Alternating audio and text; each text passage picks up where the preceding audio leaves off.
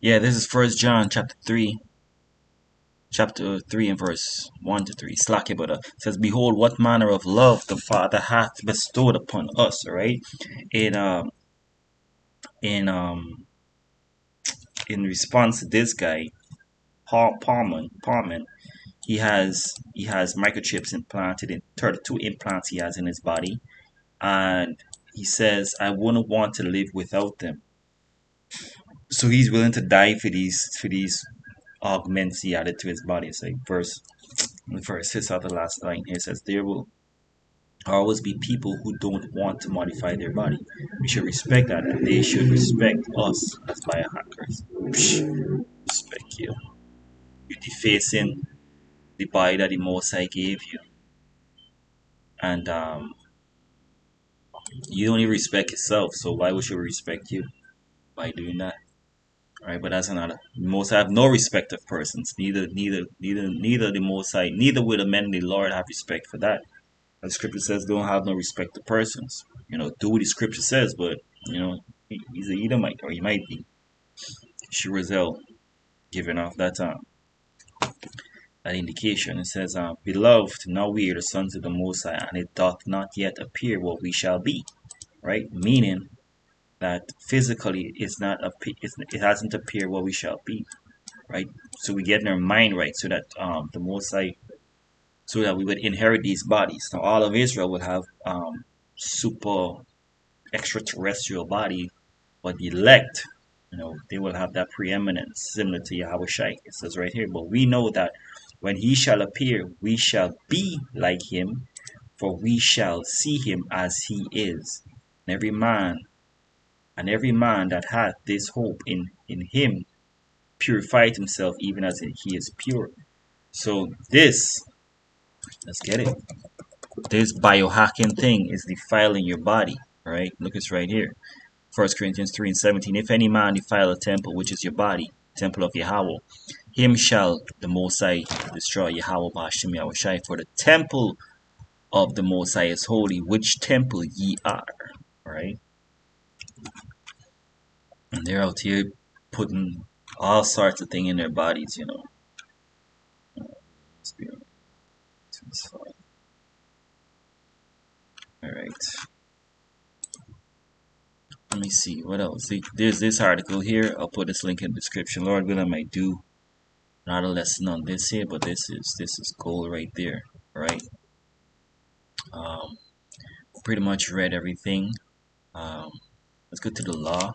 I was good to bring the law.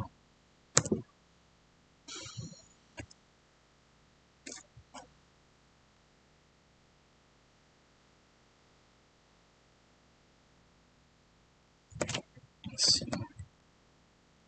Yeah, this is Leviticus 19 and 28. It says, "Ye shall not make any cuttings in your flesh for the dead, nor print any marks upon you." Right. And this mark word, let's get it right here. In the Hebrew, we got it in the Greek. Let's get it in the Hebrew. Marks, and that is kwai. All right, kwai. It says incision, imprinted, tattoo, or mark. For the same as H670, the incision or mark, or gash. All right. Oh, yeah. Let me get this one. This is all. All right.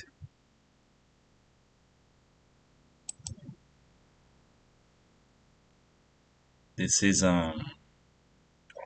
within the law, right? I read from 1. It says, "Now these are the judgments which thou shalt set before them. If thou buy an Hebrew servant," because Esau is a Hebrew, in the context that he's the seed of Abraham and Isaac, right? But he cut off from his bloodline, right? That's why in Genesis 18:18. Let's get it.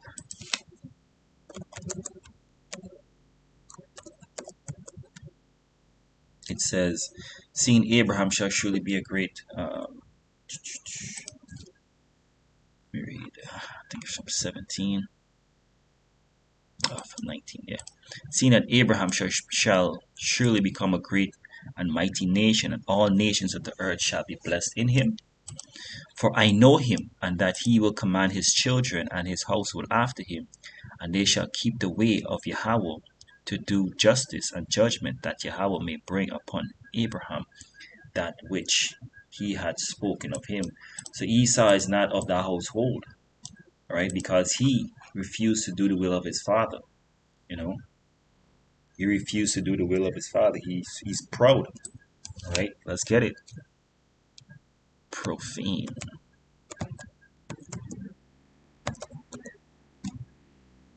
It says Hebrews 12:16.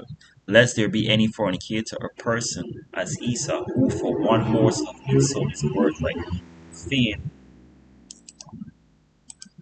Let's check the dictionary, right? Not relating to that which is sacred or religious or secular. See, he's outside of the temple.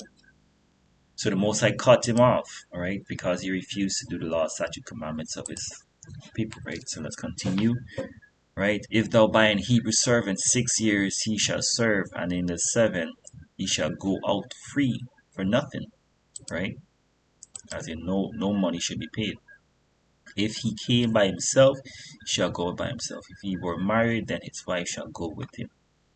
If his master have given him a wife, she have borne him sons and daughters, the wife and her children shall be her master's, and he shall go out by himself.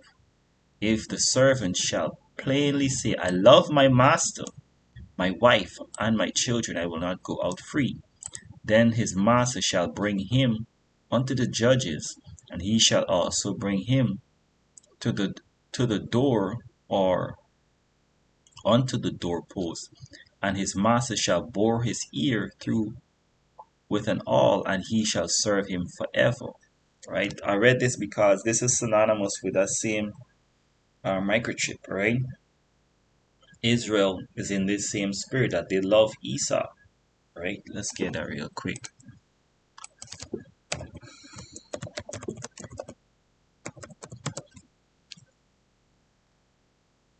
Right. This is John 8:44. Ye are of your father the devil, and the lusts of your father ye will do.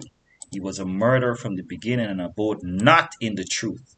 Again, like I mentioned, that Esau is not doing the will of Yahweh Hashem Yahushai, in the sense that in the law, statute, and commandments, right?